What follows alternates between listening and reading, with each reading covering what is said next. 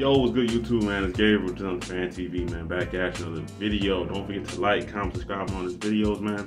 And let's get to today's topic. All right, so the Ravens have finally officially announced their 53-man roster, man. It took a long time. These roster cutdowns was due at 4 o'clock. I'm sure that's when they happened, but it didn't get announced to now. I'm doing this video like 8 o'clock right now. So, but look, let's talk about surprises, not surprises, Let's just talk about the roster in full, all right? So the Ravens decided to go with two quarterbacks. Now, the second quarterback is Tyler Huntley. Obviously, starter is Lamar Jackson. Josh Johnson, we'll see if they get him back. We'll see what happens there, all right? 4 running backs: J.K. Dobbins, Gus Edwards, Justice Hill, and Keaton Mitchell. Now, Keaton Mitchell has been one of the stars of Ravens training camp. We'll see if they decide to keep him on the roster or if they IR stash him because of his shoulder injury right now. We'll see what happens there. But as of right now, he's made a 53-man roster. The Ravens always have an undrafted free agent player make the roster, and that's been Keaton Mitchell right now. All right. Now, wide receivers. Odell, Zay Flowers, Rashad Bateman, Devin Duvernay, Nelson Aguilar, and Tylan Wallace. So Tylan Wallace officially won the wide receiver 6 spot. That was pretty much confirmed when the news earlier came out today that the Ravens were going to release Laquan Treadwell. Now with Laquan Treadwell, I'm sure the Ravens hope to have him back on the practice squad. I believe that he will be back on the practice squad tomorrow. That's how a lot of these moves go. You guys get released, you're back on the team the next day. It is what it is kind of thing, right? All right, so tight ends. Ravens decided to go with 3 tight ends. Andrews, likely Kohler. We like Travis Vokolek. I've talked about him multiple times on this channel, but it was just going to be hard to really see him having a roster spot on his team. Ravens really going to carry 4 tight ends and Patrick Ricard. It was always unlikely. So obviously, speaking of Ricard, he made the roster at fullback. So maybe Ravens get Vokolek back. Maybe he goes somewhere else because he did put a lot of good tape out there, right? It all depends, right? We'll see what happens there, okay? Now, for your offensive line, the Ravens decided to go, I believe it's 9 deep at offensive line. So you got Ronnie Stanley, John Simpson, Tyler Lindenbaum, Kevin Zeitler, Morgan Moses, Daniel Falele, Patrick McCarry, Big Sala, and you got Ben Cleveland. All right, so now Ben Cleveland, that's the guy right there that we got to talk about, all right? Coming into this, I would say, training camp portion, he was on the bubble, firmly on the bubble to make this team, right? It seemed as though there was kind of a growing interest that he wouldn't be on this team at that right now. So like he was kind of losing spots, losing ground in the offensive line competition. I'm happy that he made the roster. That's the first thing. Second thing, I think that it's because he got off to a good start, right? As small as it may seem, last year Ben Cleveland, I believe, failed the conditioning test 2 or 3 days in a row, right? Now 2 or 3 days might not seem like a lot, but you're behind from the jump, right? This year, first day he passed it, so he started off camp well. He's kind of continued on a solid trajectory. Excuse me.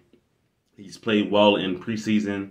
He's done enough to be on this roster. I'm happy that he made the team. As a guy that obviously I root for the Ravens, I want to see their draft picks do well. So seeing Ben Cleveland on the roster, even if right now it's just a backup guard or a rotational guard, it's fine. Maybe he grows into be a starter, and that's what the Ravens get out of him. So that's your Ravens offense as of right now. Well, like I said, we'll see what happens with Keaton Mitchell if they decide to put him on IR and things like that. This is something that Justin Reback has mentioned, that the Ravens have a couple of guys that they could put on IR to get some other players back. Keaton Mitchell could be one of those players. We'll see.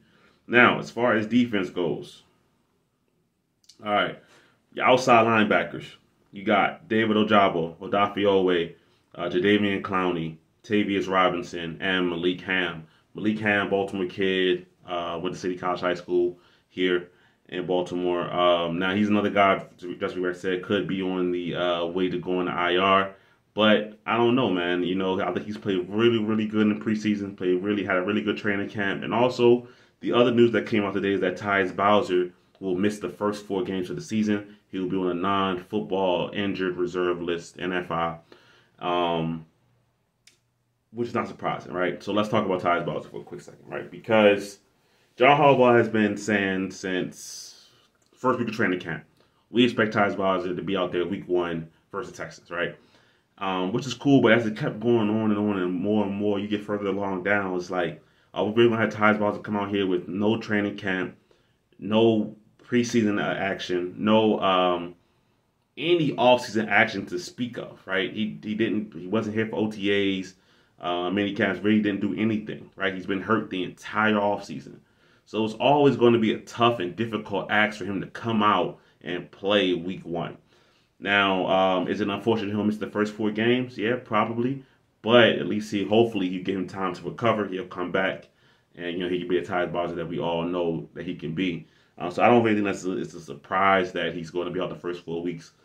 I think it's something that's always been trending in this direction. But John Harbaugh has a weird way of not being secretive, but just being real, I don't know, non-committal when it comes to injuries and things like that. Just the way he talks about them. So I'm not surprised that it went the way it went. All right, inside linebackers. Roquan, Patrick Queen, Malik Harrison, Trenton Simpson, Del'Shawn Phillips. Del'Shawn Phillips making the roster. I'm glad to see that. We'll talk about him in a second. Interior defensive lineman, excuse me. Justin Madubuike, Michael Pierce, Broderick Washington, Travis Jones.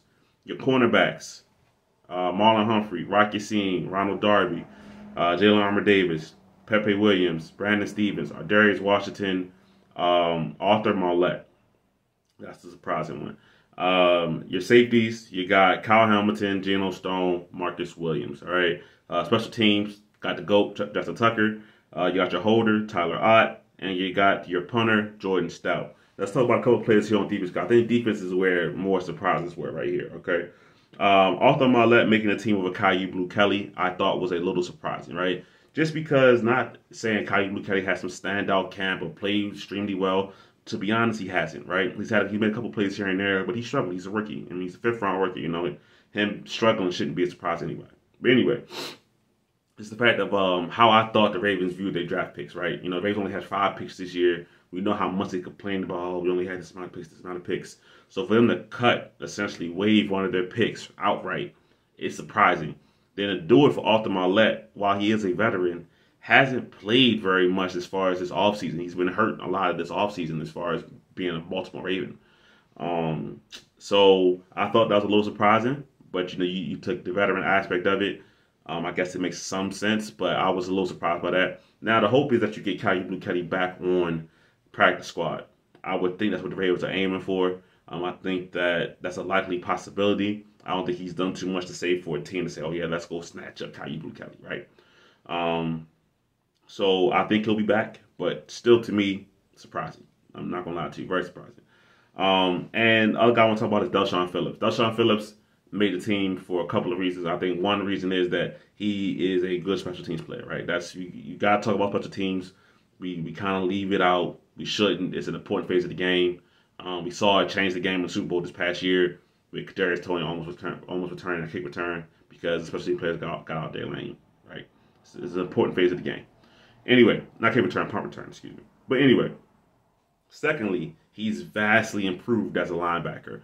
He had multiple days in camp with interceptions, back-to-back days picking off Josh Johnson. And in the preseason, he's been literally all over the field. So Del'Shawn Phillips has made this team for a number of reasons. I think that it's highly deserved that he deserves to be on this roster.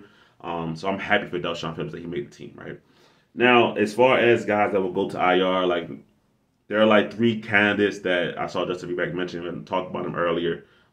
Pepe is definitely going to IR just because he really is injured. Keith Mitchell has a slight injury, but they could just IR stash him. And Malik Ham could just be a guy that they just say, hey, maybe you're not ready to play, but we want to keep you on the team. We'll IR you, put you on IR for right now. All right. Now, guys that could come back, Josh Johnson could come back, but quite honestly, he played really well in the preseason. Another team could snatch him up. He could go to somewhere and be somebody's backup. The Patriots just released both of their quarterbacks, right? They only have Mac Jones on the roster right now. Do the Patriots call Josh Johnson and say be the backup? I don't know. I'm just throwing stuff out there. But anyway, Josh Johnson could be a guy to come back. Brent Urban, I think, will come back. Kevon Seymour, I think, will come back. So I think that's 2. If the Ravens decided to IR these 3 guys, I think 2 spots are already taken. I think Kevon Seymour is coming back, and I think I know for sure Brent Urban is coming back. So that leaves 1 guy out there to possibly come back. Now for me, the Ravens released Daryl Worley. I think he'll be back on special teams for sure. I'm a big fan of Daryl Worley. I would love to see him back But that is a lot of corners on your active day roster. So I will understand they say, hey, look, we'll just put you on the practice squad for right now, and that's it, right? I would understand that, honestly. I really would. So yeah, so that's your Ravens news, man. 25 on offense, 25 on defense, and you got your 3 special teams guys, man. So I think the practice squad can hold up to 16 players. We'll see who the Ravens decide to add to that practice squad. But right now, that is your Ravens 53-man roster. Without any changes to it. Obviously, there's some stuff will happen tomorrow. And, we'll talk about it then, man. But for right now, it's Gabriel, just on Fan TV. I'm out.